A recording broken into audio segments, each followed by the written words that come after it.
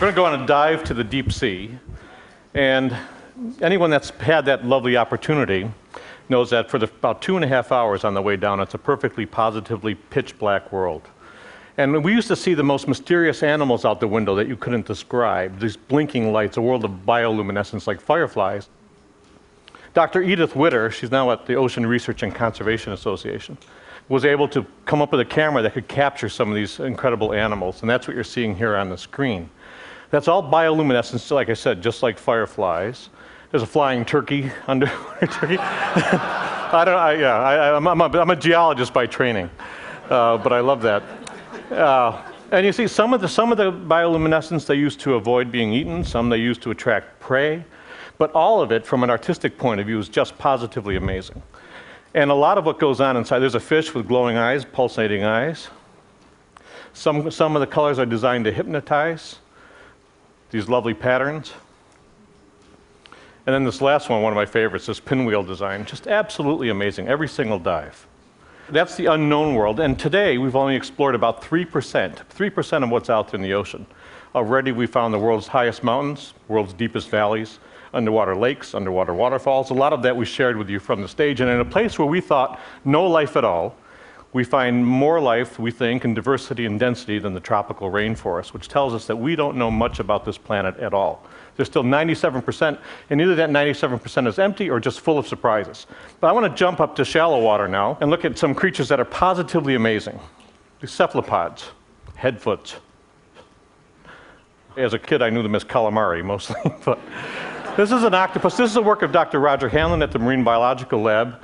And just fascinating how cephalopods can, with their eyes, incredible eyes, sense their surrounding, look at light, look at patterns. Here's an octopus moving across the reef, finds a spot to settle down, curls up, and then disappears into the background. Tough thing to do. In the next bit, we're going to see a couple of squid. These are squid. Now, males, when they fight, if they're really aggressive, they turn white. And these two males are fighting. They do it by bouncing their butts together, which is an interesting concept. Now, here's a male on the left and a female on the right. And now the male has managed to split his coloration so that the female only always sees the kinder, gentler squid in him. And the male's on the outside. We're going to see it again. Let's take a look at it again. Watch the coloration. White on the right, brown on the left. He takes a step back, so he's keeping off the other males by splitting his body, and he comes up on the other side. Bingo. Now, I'm told that's not just a squid phenomenon with males, but I don't know if that's true. Cuttlefish. I love cuttlefish.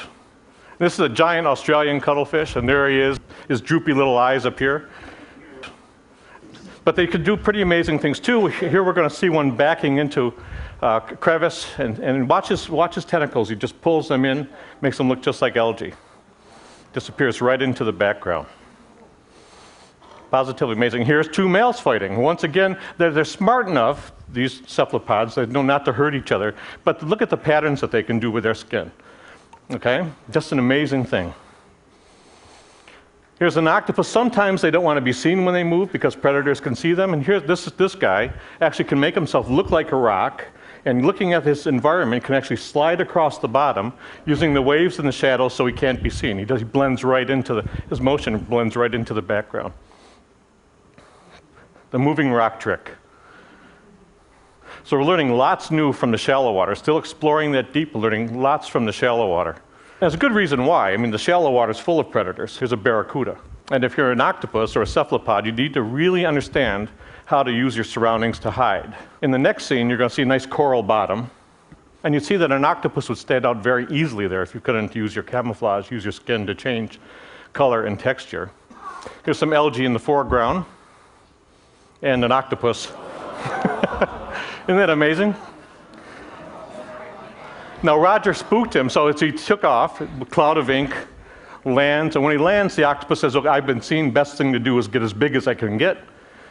That big brown makes his eye spot very big, so he's bluffing. Let's do it backwards. I thought he was joking when he first showed it to me. I thought it was all graphics. So here it is in reverse. Watch the skin color, watch the skin texture. Just an amazing animal. Can change color and texture to match the surroundings. Watch him blend right into this algae. 1, 2, 3.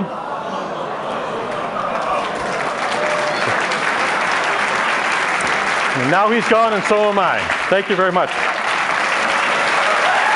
Thank you. Okay. Thank you.